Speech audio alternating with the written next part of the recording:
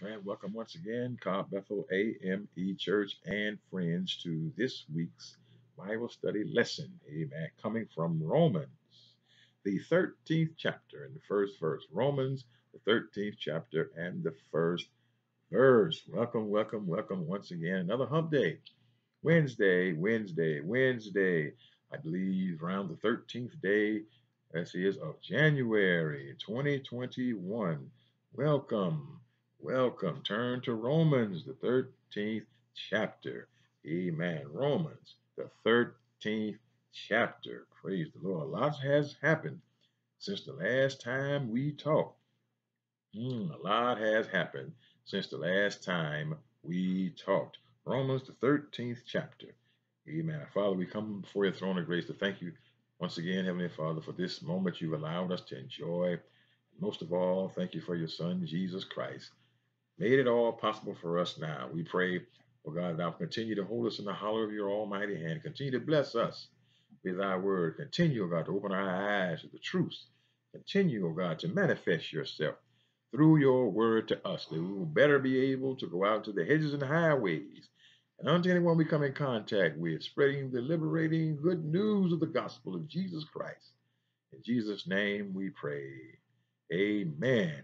Amen. So, the 13th chapter of Romans. Amen. 13th chapter of Romans. Now, this is where we find out how children of God are supposed to behave towards our government and people who are in charge, because actually it is ordained by God to have some form of government. Now, it is not ordained by God, of course, to have corruptible forms of government. We have forms of government that are good, and then people corrupt within the government that does not do what they are supposed to do. However, the government as a whole, the government itself is placed. The idea, the function of government is for the good of the people. And that's what's ordained by God, not the dysfunctional, not the behavior of those who are evil that get into the government. That's not the purpose that God intended. The 13th chapter of Romans, very first verse, let every soul be subject unto the higher powers, for there is no power but of God. The powers that be are ordained of God. Therefore, God is the power.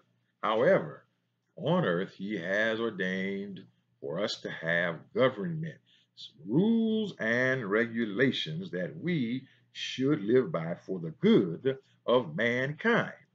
Now, uh, in that we have those and are ordained by God, they need to be right. As I stated before, corrupt government is not what God has ordained, but God has ordained government for the good of the people. God is the ultimate source of the power, but there is some power given, amen, for the good of the people to us. Whosoever, in the second verse, therefore resisted the power, resisted the ordinance of God. But since God has ordained it, then if you are resisting the powers of those that are in charge, then you are resisting the ordinance of God. We should obey the powers of those who are appointed over us. Whosoever therefore resisted the power, resisted the ordinance of God. They that resist shall receive to themselves damnation, which means that if you are a resistor of what God has ordained, then that's where the damnation comes in. That's what's left for you. Never mind what will happen to you on earth by man, but uh, you're subject then to receive unto yourself damnation by the fact that you're rejecting the ordinance of God. So therefore, if you refuse and you're not going to be governed at all, you're not going to be governed by the rules and regulations, then you're going to go off on your own, then you are resisting the ordinance of God, and therefore will receive damnation. My. Damnation. Think about that.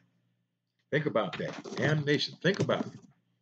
That's what you are going to have if you resist what government is in place that is for the good, that is, of the people. Not oppressive governments, but governments that are put in by the ordinance of God for the good of the people. In that second verse, whosoever therefore resisteth the power, resisteth the ordinance of God, because there's no power but of God. And the only power you have is what God gives us. All power is of God, but then He can give power to who He deems necessary. In that third verse, for rulers are not a terror to good works, but to the evil. Wilt thou then not be afraid of the power? Do that which is good, and thou shalt have praise of the same. For he is the minister of God to thee for good. But if thou do that which is evil, be afraid, for he beareth not the sword in vain. For he is the minister of God, a revenger, to execute wrath upon him that doeth evil. In the third verse, rulers are not a terror to good works, but to the evil. What God has ordained would be a terror for people who are doing evil, who are resisting, who are doing wrong, who are committing crimes, these kinds of things. That is what the ordination of God would be a terror for. Not those of us who do right and do good and do what we're supposed to do, but those who do other things, those who are criminal elements, those who are resisting the power, the ordinance of God, who are going in their own way, doing the opposite of good works, then those are the ones who the rulers will be a terror upon. That's who they're set to be a terror upon, is those who are a menace to society. Menace to society, who ought to be afraid of the powers, and they are. Those who we should not be afraid of the powers that God has ordained or put in place. Not the kind of powers that shoot down black men, unarmed men in the back, not the kind that are injustice in the halls, not the kind that do evil. We're talking about the kind that is ordained by God to do good to all mankind. Those aren't the ones that we have to be worried about or concerned about. Only those who do evil have to be concerned about the ordinance of God. That is, the governments that are ordained by God. We're not talking about people who are doing evil within government. We're talking about the government that is for the good of the people. Do that which is good, and thou shalt have praise of the same. Do that is good. Those that are in government will praise you. Those who are in government will thank you. Those who are in government do not bother you, but work for your good. Now, as we know, man gets in the way all the time, and he's in the way now. For government does not always run as God has ordained it to. So we know that. We're not saying to obey something that is an abomination in God's sight, even though He has ordained government. He has not ordained the illegality of acts by government officials, such as having people on a police force who you know or not have the good of the people at heart. Those are the kinds of things that are not ordained by God, and we do not have to have or therefore respect for these kinds of elements within the government. However, government itself, praise the Lord, is for the good of the people. And for the most part, here in the United States of America, it would work that way, but there are factions, Lord have mercy, that ruin it. For those who are right, there are factions of evil that ruin it and then cause many of us not to trust, period, not to trust the government, period, that is appointed over us. And that fourth verse, for he is the minister of God to thee for good. That's what it's meant for. Not for corruption, not for evil, not for injustice, not for oppression, which is what we get a lot of times, but is for the good. But if thou do that which is evil, be afraid, for he beareth not the sword in vain. For he is the minister of God, a revenger to execute wrath upon him that doeth evil. So, therefore, if you are one that insists on doing evil, if evil acts are your way of life, then you are the one who stands in the way, and the sword should be used for you to govern, amen, to govern acts of govern acts of people who are evil doers. The minister of God, a minister. These are people placed in position, the government itself, government itself, that will execute wrath upon those who do evil. If you're going to do evil, then there is a consequence for doing evil, for rejecting those who are appointed over us, for rejecting the ordinance of God. Be afraid, for you are rejecting the ordinance of God. You need to follow the laws that has been established, because the government itself is established and ordained by God. The laws then, amen, that are equal, that are right, that are true, that are fair, are ordained by God. They are ordained of God. Wherefore, ye must needs be subject, not only for wrath, but also for conscience sake. Wherefore, fifth verse, ye must needs be subject, not only for wrath, but also for conscience sake. For this cause pay ye tribute also, for they are God's ministers, attending continually upon this very thing.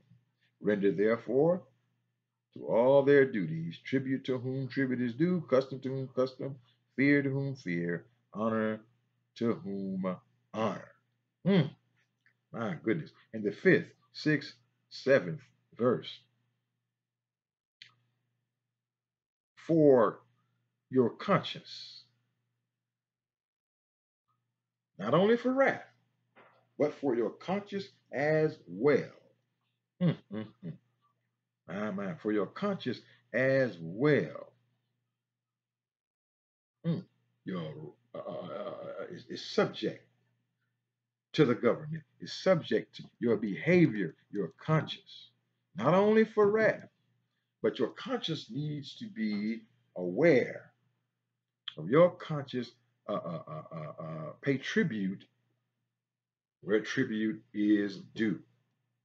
Mm, mm, my goodness. For he is the minister of God, a revenger to execute wrath upon him that doeth evil. Wherefore, he must needs be subject, not only for wrath, but also for conscience sake. Not only for wrath, but also for conscience sake. For this cause pay ye tribute also.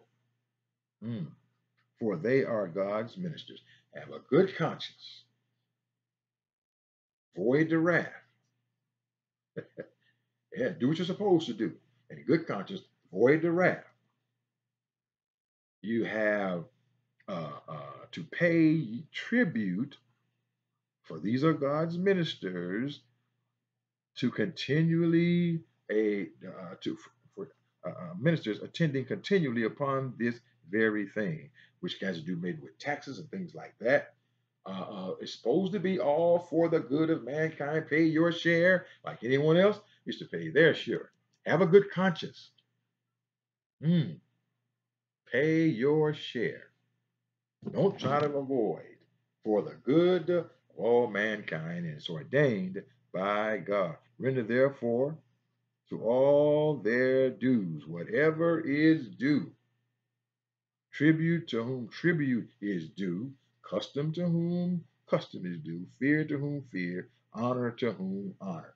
All of the people who are placed in position in order to just do due diligence towards all of them, due diligence toward them all, with the respect and honor that they deserve.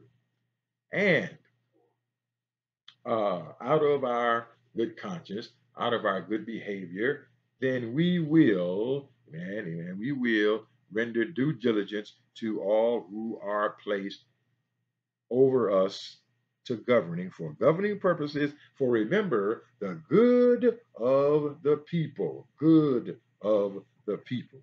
Render therefore to all their dues, tribute, custom, fear, honor, all of these, all of these, all of these, all of these, all of these.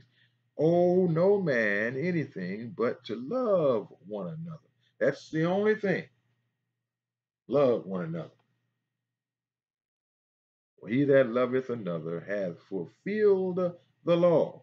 Love is one another. Owe no man. We ought to give one another what it is that one another deserves. One another give back to us as what we deserve from one individual to another. We get along peaceably. We don't fuss, we don't fight, we don't argue with one another to the point where we do any harm to one another. We get along with one another, from the top to the bottom, from those who are in charge to those who have charge, who you have charge over. Love one another. That's what we owe one another, is to love one another. You don't owe one another anything else. Love and everything else comes with love. You'll honor who you're supposed to honor. You will have respect for those who you ought to respect, if we will love one another. But we fulfill the law in that way. God's law is fulfilled if we love one another. Do diligence to one another. Do what we are supposed to do towards one another, and to respect those who we are, to give custom to those, honor to those who are, fear to those who we need to. Then, amen, we're living within God's law, and we are in respect of his ordinance, that he has ordained, the way that we are supposed to be, the way that we are supposed to live and act towards one another. My goodness. Render therefore to all their dues what they are due. Amen. Praise, regardless to whom they are. They are doing the right thing. They are governing for the good of mankind. Render unto them. Owe no man anything. There's nothing to owe but to love one another. For he that loveth another hath fulfilled the law. That's in the 8th verse. That 5th, 6th, and 7th verse. Do as you're supposed to do towards those appointed over you. 5th, 6th, and 7th verse. For conscience sake, not only for wrath, for conscience sake.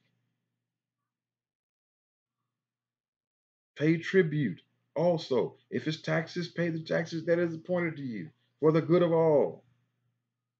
For God's ministers, those who are appointed, are considered to be the ministers for the good of all mankind. In the 9th verse, for this thou shalt not commit adultery, thou shalt not kill, thou shalt not steal, thou shalt not bear false witness, thou shalt not covet. And if there be any other commandment, it is briefly comprehended in this saying, namely, thou shalt love thy neighbor as thyself. We don't do those kinds of things to ourselves. We don't hate ourselves. We don't cover ourselves. Oh my goodness. We don't steal from ourselves. We don't commit adultery to ourselves. Don't do it to anyone else. My. We know how we're supposed to act towards those in charge over us. And how do we act towards those who are fellow men of us? How do we treat one another? For this cause, that we should love one another to fulfill the law, which tells us if we love one another, the law of love, if we love one another, then we don't commit adultery. We don't kill. We don't kill nobody we love. We don't commit adultery with people we love. We aren't going to bear false witness and tell lies on people we love. We don't covet things that people we love have.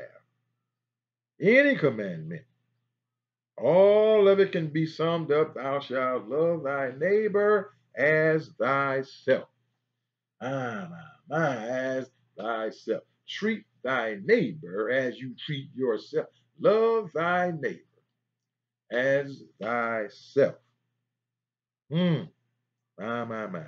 So what are us the powers that be? Powers that be is an ordained, necessary entity for the good of mankind. We don't run all willy-nilly and do all kinds of whatever we want to do in mankind and just all the trouble and chaos that we would have. So God has ordained a place for government. And he has ordained that place for government, not intended to be as some of them have turned out to be. Don't get me wrong, as some of them have turned out to be. Policemen and people who are in charge, we ought to respect them. And many times it's turned out to be that we're respecting someone who does not have our best interests at heart, as they should. If those who do is doing the will of God, of being the correct ministers of God, and we respect, we respect those in charge over us. We give honor, custom to those who are in positions. Yes. And we have a good conscience. We feel good about it. And we do as we should so that the respect is shown and they do not reap terror on us, but yet on those who do not. If we do not, the sword that they have is for those who are doing criminal things, who are evil, who are doing things against God's ordinance. Then how we're to act towards one another, love. Owe no man nothing. The second part of this, starting with the 8th verse, second part of this. Owe no man nothing other than to love him. That's all. Because love encompasses all. Everything else comes under that. Love encompasses all. For he that loveth another hath fulfilled the law. These are the laws of God. Who has loved one another fulfilleth the laws of God. So therefore, we must love one another. And it's summed up. It is all summed up. And love your neighbor as yourself. For all the law is fulfilled in one word, even in this, thou shalt love thy neighbor as thyself. My goodness, you'll find Galatians 5:14 says the same thing. Love thy neighbor as thyself. Love worketh no ill to his neighbor, therefore love is the fulfillment of the law. That's in the 10th verse. In the 10th verse, love maketh no ill to his neighbor. Therefore, love is the fulfillment of the law. Praise the Lord. That is the fulfillment of the law. So therefore, in this life that we are living, we are children of God. If we are disciples of Christ, the fact that God has made provisions for us, it is his ordination.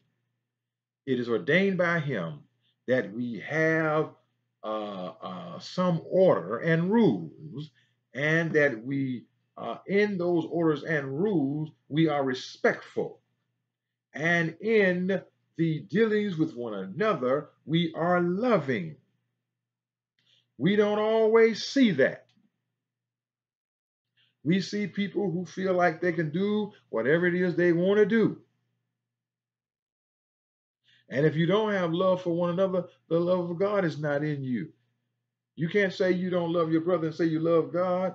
You can't love God and hate your brother. Therefore, what has to be in us is the love of God in order for us to love. We don't owe anybody anything but love. That's all we need to have. That's all we need to have. Respect for those who are appointed over us and love for our fellow man. That is what we need to have.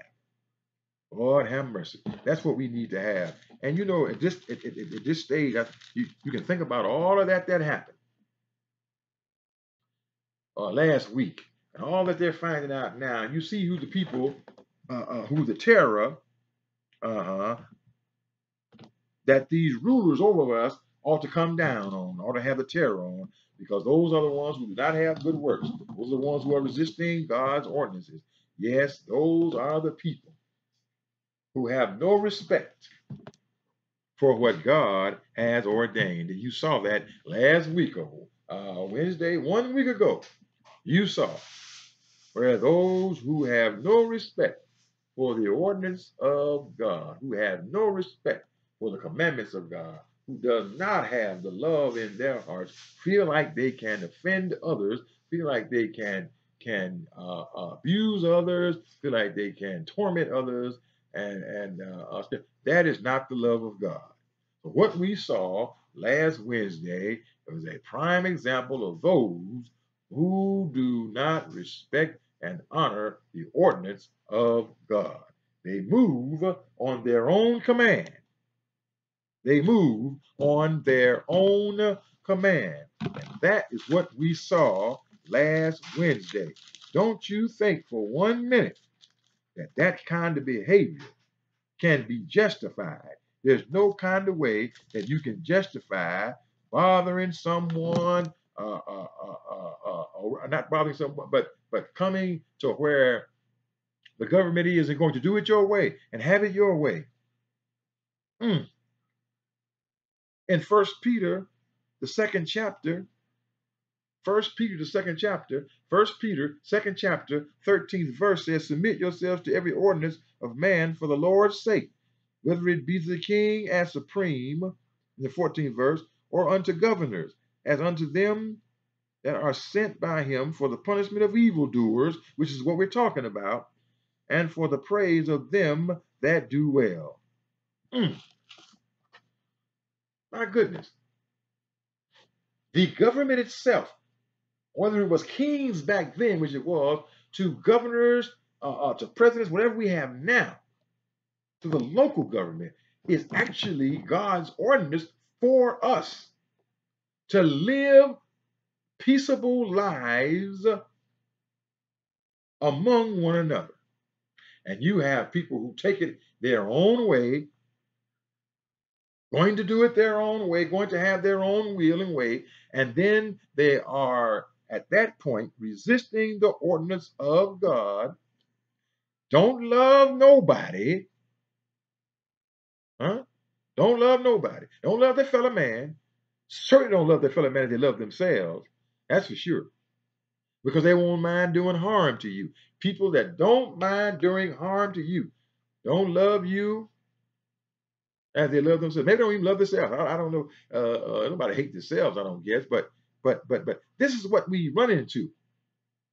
People who want to make their own rules, and we have no business making our own rules. My. We might get beside ourselves sometime, and maybe we got speeding laws in for what we say is the safety of and we get the speed going down the highway. Next thing you know, we're going 75. We're supposed to be going 70. Oops, wait a minute. We're going 80. We're supposed to be going 70, and we get over, and that means we need to come on back down. Yes, come on back. We ought to obey the laws of the land and have love for our fellow man, not to do it our own way, but the way God has ordained it to be. We say a lot of things that I know against people who are in government. We don't need this and we don't need that, and we don't like government at all. We don't like nobody telling us what to do, but God has ordained somebody telling us what to do. since he has ordained the act and very idea of telling us what to do and governing, which that's what it is. Governing means that it fashions the way it ought to be. God has ordained that, so we ought to respect it. And what you saw last Wednesday, that's no respect whatsoever. No respect whatsoever. Doesn't matter what political party you are in. Don't matter whether you're black, white, whatever grade. That's not the way that we are supposed to behave towards our government. My. You resist the power. You resist the ordinance of God. And they that resist shall receive to themselves damnation. Ain't no other way to put it. All that you see, when you see people just going against the grain on purpose,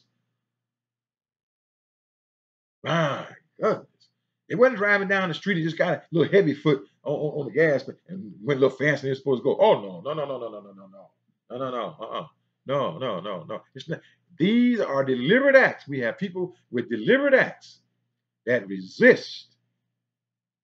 Every power but resist and won't be governed, will not be governed by the ministers God has placed. When we say ministers, that means they are the officials over the official. They're in the official capacity of governing, having the laws and things and statutes made and the ordinances made for the good of mankind. Those are the ministers of that, and we ought to respect them. And we have people who just going to go their own way. And you saw it last Wednesday, and my goodness, there ain't no better form. You saw it last Wednesday. You got a chance to see it. But I'm not going to say too much more about that. Hey, I've been on here for a little while, talking. I know you can't talk back. I understand that. We can't ask questions back and forth for right now. We are in this format. But in this 13th chapter of Romans, we went over a few verses, just the first few verses, and they're self-explanatory. Really, you don't have to read them 7 or 8 times to get the understanding. They're pretty. Don't be afraid of the government, the rules and regulations, because if you're not going to disobey them, if you're not going to resist the orders of God, you don't have no reason to be afraid. You don't have no reason to worry about those powers that be. But if you are one that's hell-bent on your own way, then you ought to be afraid. Because damnation is in your future. Damnation is what you are going to receive. Damnation is the reward. Oh, yes. Oh, that's the wages of your actions is damnation. That's what's going to happen. Damnation. Oh, my goodness. What do we see in this country now? Where is the love? Oh, no man anything but to love one another. Where is that? So that we fulfill the law. Where is that? You didn't see it last Wednesday. I'll tell you that right now. You don't see it a lot of days. You don't see it from people who are doing some of the things that they do. If you want to see whether or not they have the love, if you want to see whether they respect and whether they honor and they don't resist the ordinance of God, just look at people's behavior. And when you see what people do, even officials, then you know who the good and evil are. And they don't need of us trying to sugarcoat it. We either good or we evil. Ain't no in between. There's good and evil. The good respect the ordinance of God. The evil do not. The evil resist. We live in the ordinance of God. We respect the ordinance of God. But evils do not. And there's a lot of that going on in the country. A lot of people fit that category. Do not be supporters of evil people. Evil people. All right. My goodness. That's enough. I ain't gonna say much more about that. But what's going on now? Insurrection. All these kind of things is going on now. Ought not be. And that's how we as children of God ought to look at it. I thought I'd talk just a little bit about it today in this 13th chapter. Don't be an insurrectionist. Don't be an insurrectionist, and be a lover of mankind. Be a lover of your brothers. Be a lover of one another. Don't be an insurrectionist. Insurrection will get you damnation, but love fulfills the law. Be a good doer, a worker of good deeds. Avoid damnation. My goodness, my goodness. Until next time, avoid damnation. Praise the Lord. Lord, help us. Help us to be followers, oh God, of those who are appointed over us, who are making for the good of all mankind, who are honest in their report, and who, oh God, are ministers of God for the good of mankind. Help us not to resist any good government. Help us, oh God, not to heap damnation upon us. We don't want to heap damnation upon us. Oh God, we just want to continue to be children of God, your children, disciples of Christ, who love one another and fulfill the law. In Jesus' name, amen. Praise the Lord. Until next time, praise the Lord. Avoid damnation. Be workers of good. Love ye one another. And to sum it all up, thou shalt love thy neighbor as thyself.